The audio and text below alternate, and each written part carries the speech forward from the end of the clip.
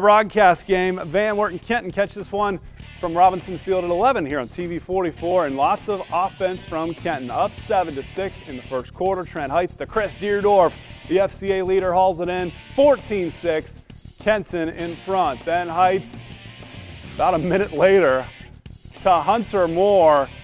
Nice loft on this one as Moore runs free. 43-yard strike. Kenton goes up by 2 scores. Second quarter, Van Wert answering back.